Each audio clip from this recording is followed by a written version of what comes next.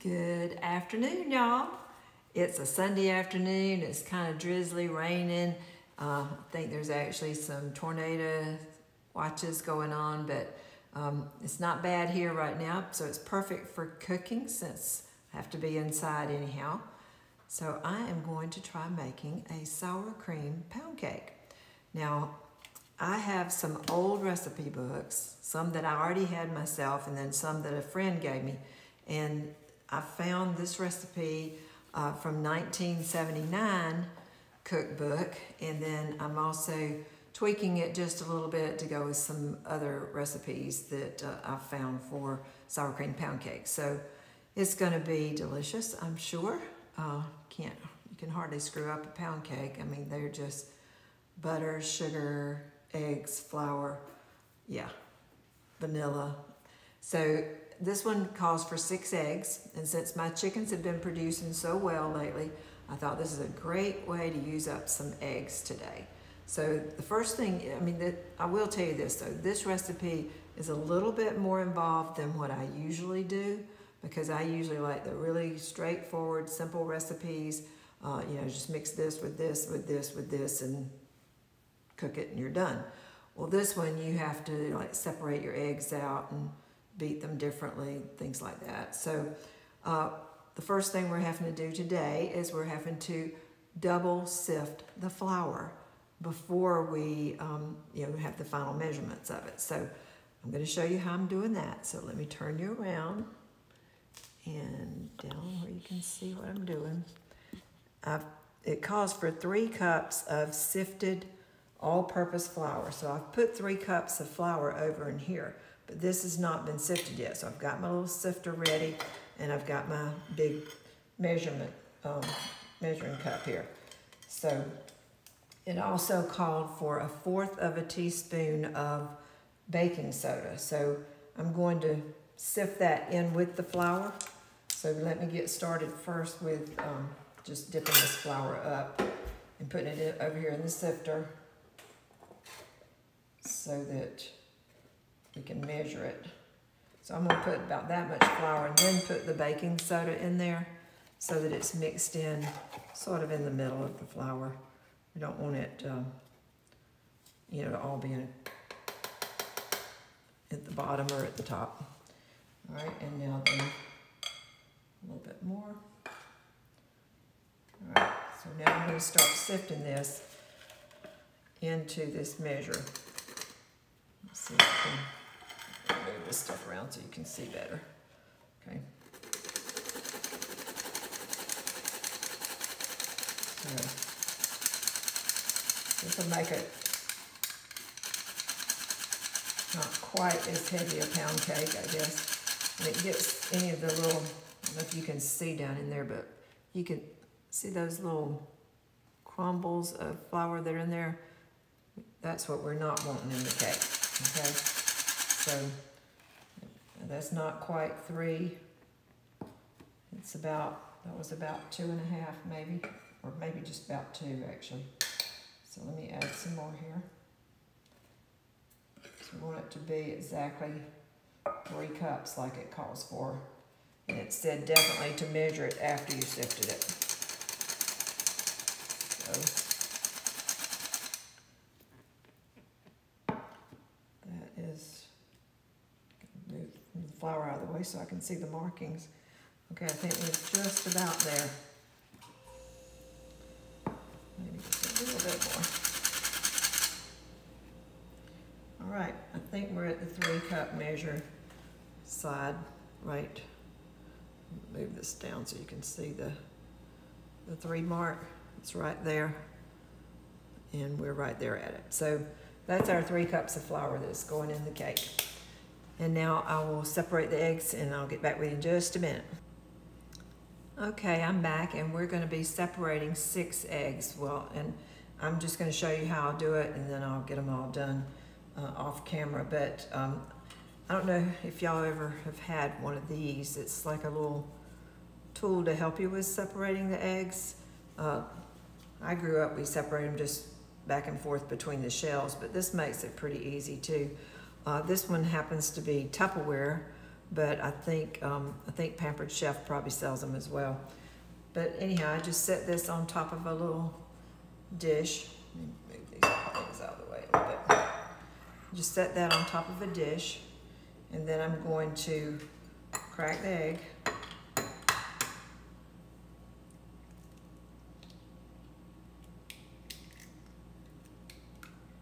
And it goes right into the center there. As you can see,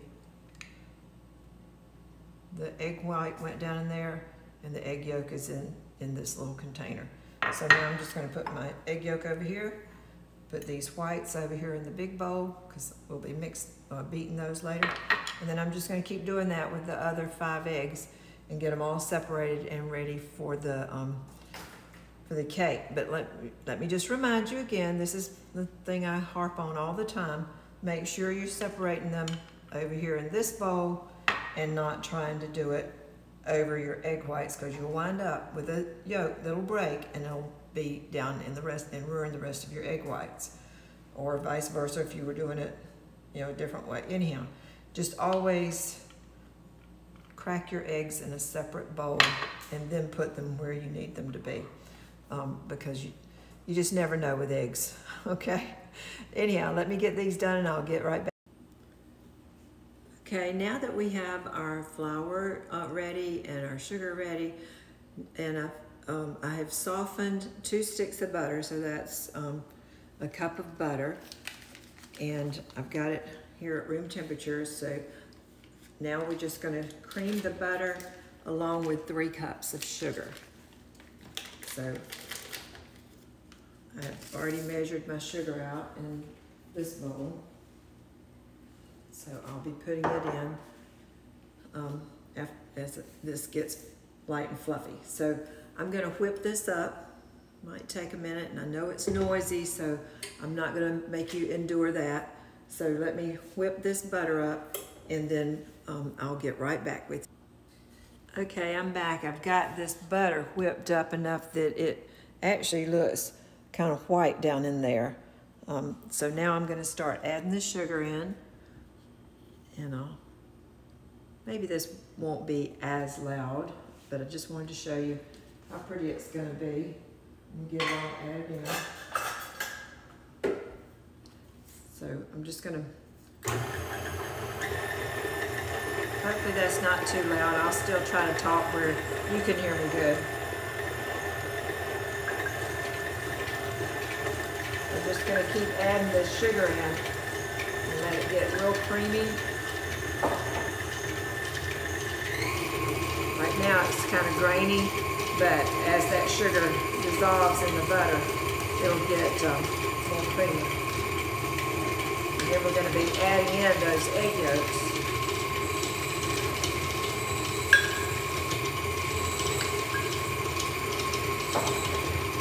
I meant to tell you that it works really good separating those eggs if the eggs are at room temperature.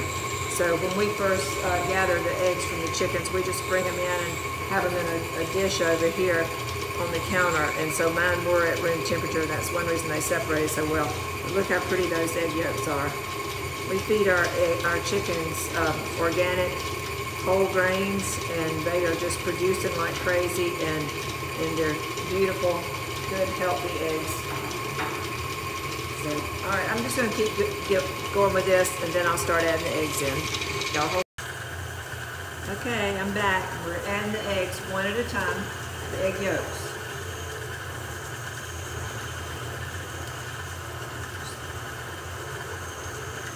This is the fun part to me, trying to make sure one goes in at a time. It's a real challenge.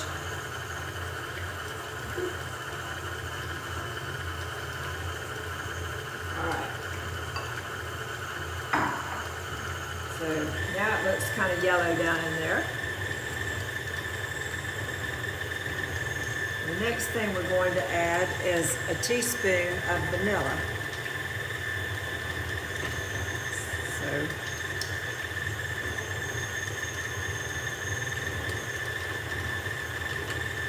could add 2 teaspoons of vanilla, but I add 1 teaspoon of vanilla, and then I add a teaspoon of almond extract. Just because I love that almond flavor in my pound cakes.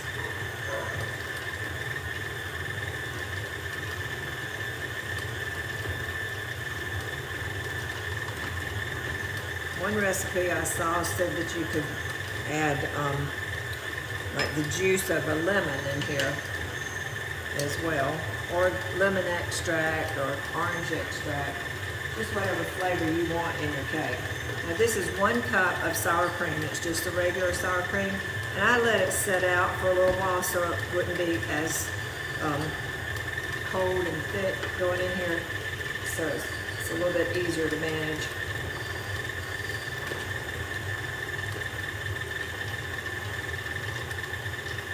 So just get all that good sour cream in there.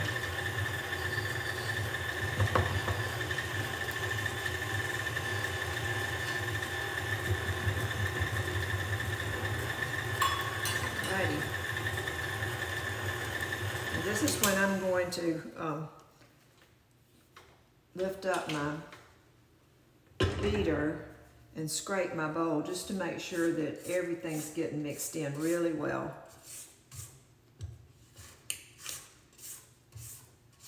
Because the whole purpose is you do want it all to be the good flavors all throughout the whole cake. So, all right. Now we're going to start adding in the flour. I could sift it again at this point, but I think we sifted it pretty good. That sifter I have is pretty good. So I'm just going to go ahead and start adding it in a little bit at a time.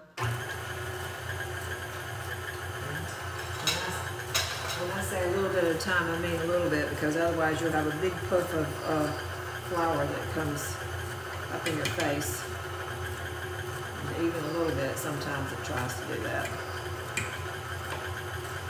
But anyhow, I will keep adding this in, and then I'll get back with y'all. Okay, I'm back, and the batter is finished here with the flour in there now, with all the eggs and the sugar and the butter. So now it's time to focus our attention on those egg whites that we separated earlier. So what we're going to do is we're going to whip them up, and I've got a little hand mixer here. We're going to whip them up until stiff peaks form.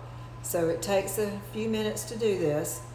So I'm going to get started. This mixer is extremely loud, so I don't want you to have to endure that. But basically I'm just going to turn it on and just let it whip, whip, whip until they get really thick, and then I'll show you back. For those of you who've never done egg whites before, you can see this is not stiff peaks. This is just still real soupy, and I've only beat it like maybe a half a minute. So I just wanted to show you that, and I'll show you as it gets closer to the, to the really stiff peaks. Okay, this is almost there. I just wanted to show you. See, those are, they kind of stand up at little peaks, but I'm going to get them a little bit stiffer because I want it really, I don't want these big giant air bubbles in here. I want all these little tiny ones so it'll stand up stiff. So hold on. Okay, now look, you see how that really stands up nice and stiff? That's what we want, and it's still some is actually stuck in here. It's so stiff. So I just wanted you to see that. And now we're going to fold this into the other batter. And when I say fold, we're just going to gently fold it over. We're not using a beater for this. So let me get that going, and I'll show you in just one. All right, I'm back. I've just sprayed the inside of this really deep bundt cake pan. You could use a nice big tube pan if you have one of those, or just make sure it's a big bundt pan, because you don't want the cake to overrun and get all in your oven. Plus, I usually still, even with the big one, I'll still sit it on a little cookie sheet before I put it in the oven, because if it runs over, that way it just runs over on the cookie sheet and not all down the bottom of my oven. So now let's get going with here's the egg whites all mixed up. And here's the cake batter. Turn you down so you can see what I'm doing. Okay, so now I'm going to just gently fold these into, whew, they come sliding out pretty fast. Okay, so now I'm just going to very gently just try to fold this in to this batter.